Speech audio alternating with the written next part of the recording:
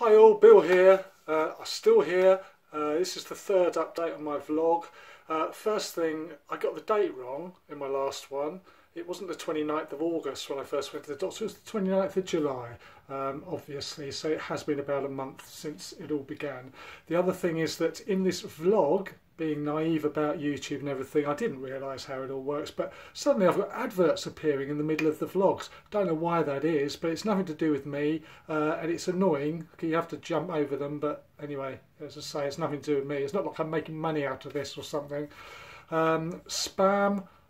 Some reason I'm getting spam into the YouTube as well. I hope that's not affecting you, but some of the people who've made contact appear to be peddling their spam. Anyway, I've reported some of that to YouTube.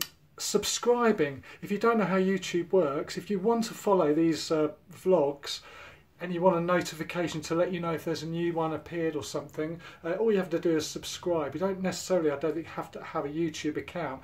And if you do subscribe, it's certainly free. It doesn't cost you anything, so it's a matter for you if you want to do that or not. And also, I've not been able to reply to some of the messages I've had on YouTube from some very kind people. For some reason, I don't know why, whether you're sending it to me as a private message or and not a public one, but whatever. If I haven't responded to you, then I'm sorry, but I still am grateful for your messages. Update for you. Well, it's been a few days, hasn't it? And not a lot's happened, except I've been drinking a lot, partying a bit, enjoying myself really.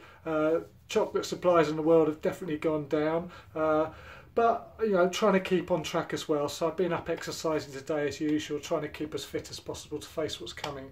Had a call earlier from the clinical nurse specialist team at Orpington Princess Royal Hospital.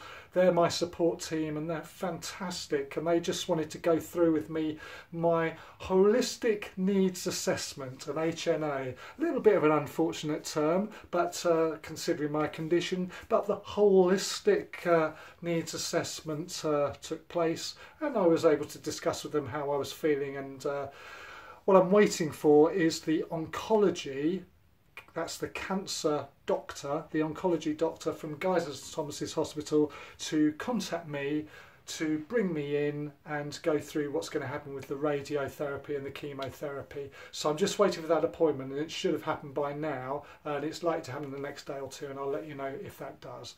Anyway, that's all. Hope you're all well. Certainly I feel fit as a fiddle, and see you next time. Bye.